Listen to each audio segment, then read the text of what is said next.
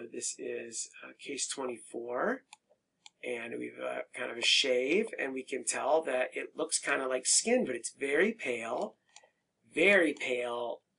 washed out, white, clear-looking keratinocytes. That's because they're filled with glycogen, and the glycogen dissolved during processing. So that, plus the lack of a stratum corneum and lack of a granular layer, tells us we're in squamous mucosa. And in this case, it's from the oral mucosa.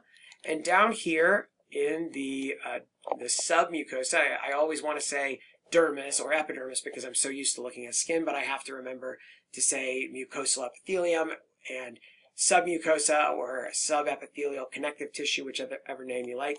When I'm in the mouth, I've got to remember to use those terms. But if you'd said epidermis and dermis, it's equivalent, right? But not technically accurate. So here we see pigment. So at first glance, it looks like brown pigment, kind of spindly looking. You might think maybe this is a blue nevus in a mucosal site.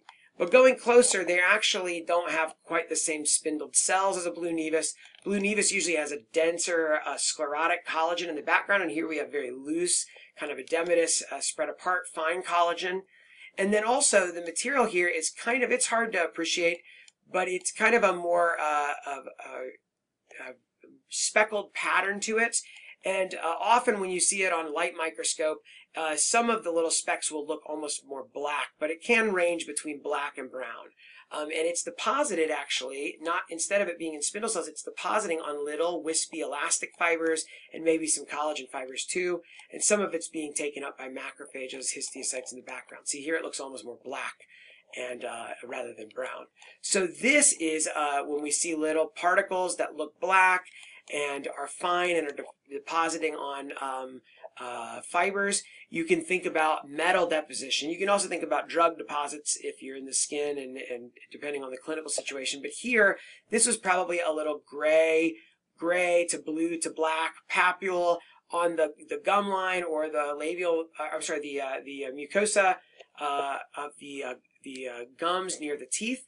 And so this is an amalgam tattoo, and this is from probably in an older patient. I think nowadays amalgam, which is like a silver-based composite metal used for fillings, dental fillings. In the process of applying that, I guess during some of the drilling or polishing, I'm not a dentist, I don't know, so please forgive me, dental and oral pathology colleagues, if I'm explaining it wrong. But sometimes little bits of the amalgam would get kind of spun out by the high-speed drill or polishing tools and get embedded into the mucosa adjacent to the tooth. And so that would leave a little pigmented area, and so sometimes that gets removed later if someone sees it, just to make sure it's that, not a melanocytic lesion. That's my understanding. Because you can get both nevi and melanoma in the oral mucosa. So if there's any doubt clinically, sometimes that would be an easy way to sort out what's going on here.